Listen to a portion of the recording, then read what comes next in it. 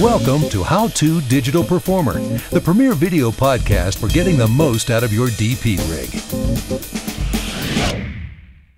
In this How To Digital Performer tip, we quickly show you how to use the Adjust Sequence to Soundbite Tempo and Adjust Soundbites to Sequence Tempo commands.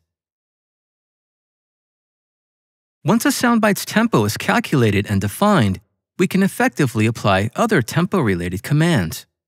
For example, we can take the soundbite tempo and apply it to the overall sequence tempo with the Adjust Sequence to Soundbite Tempo command.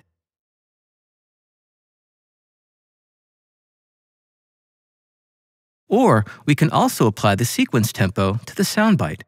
Let's enter in 90 BPM for the sequence tempo and apply the Adjust Soundbites to Sequence Tempo command.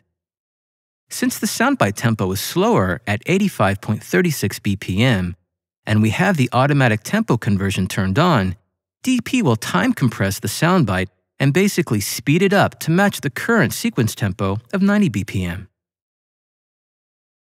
Remember that this command only works properly because we already calculated the correct tempo for the soundbite. Now, to learn more about DP, watch this how-to in its entirety and access our complete DP tutorial library. Purchase and download How To Digital Performer premium bundles at tutorialdepot.com.